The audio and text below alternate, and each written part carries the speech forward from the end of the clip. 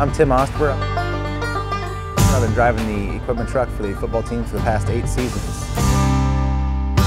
The design of the truck is new this year. It's a brand new truck, brand new trailer.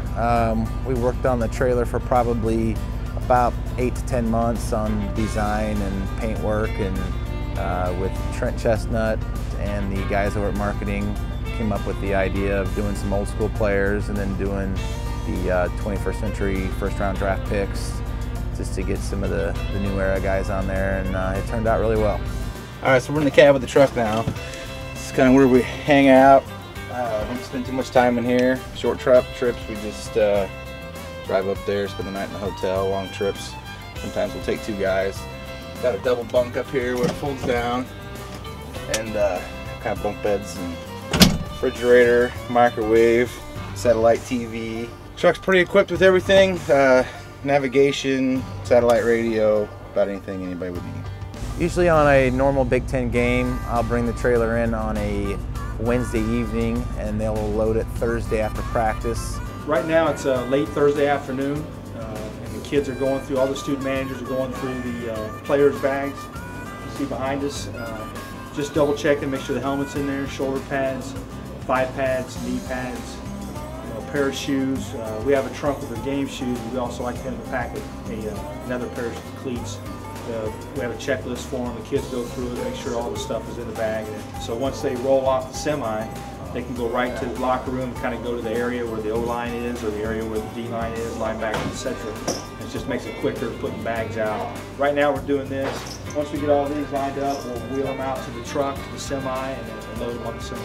We will take off usually on Friday mornings early. If it's a longer trip like Penn State or Arizona State, we of course leave a day earlier on Thursday or even Wednesday.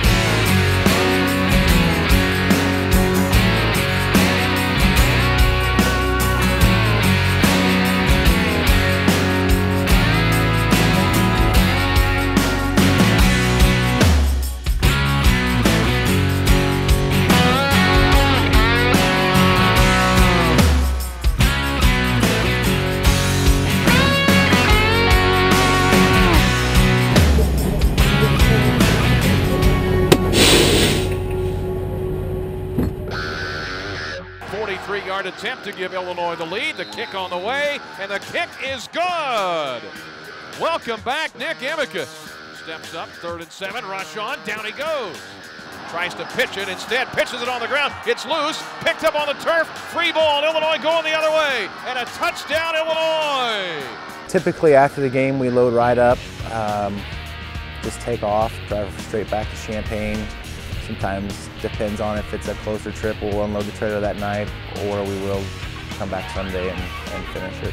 And for the first time since 1956, the Illini have defeated #1. Best trip was probably 2007 Ohio State, when we beat the #1 Buckeyes. It was always a good time over there, and exciting. Had some really good trips out to California, Texas. I've been to San Francisco, Rose Bowl. It's something to be proud of and something to have a lot of fun with, and it's just a lot of fun doing it.